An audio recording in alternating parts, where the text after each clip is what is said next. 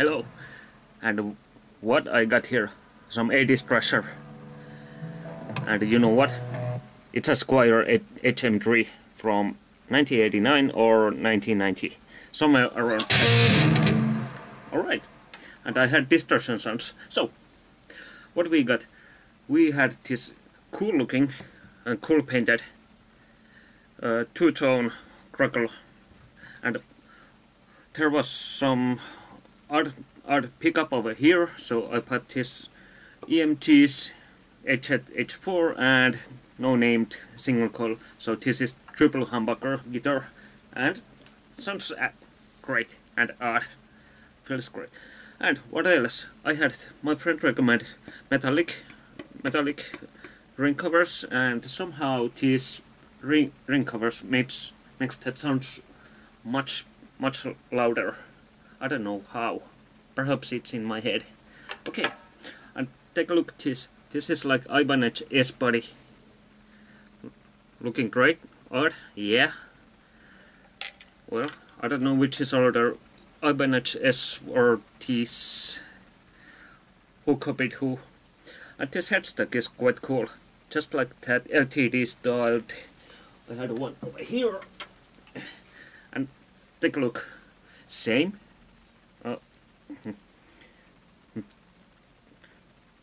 Almost same. Yeah, but well, that's another story. But let's go for this beast.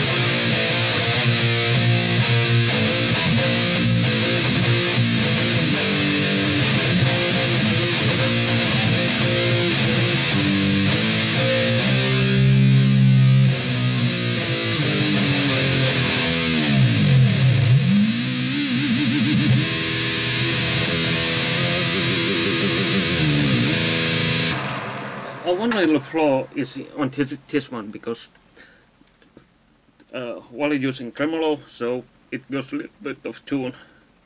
When I got this, the springs were dead, so I switched those and a little bit high and low, so nothing bad. But hey, let's go facts. S-type body, HSH pickups, cool color. I don't know about woods, but that's maple, rosewood, 25.5 scale and 22 frets. I don't need more. What else? I tried to swap this big bridge, but well, I have to find a new one. So, well, that's okay. I can play with that, or I try to find tremolo now. Alright.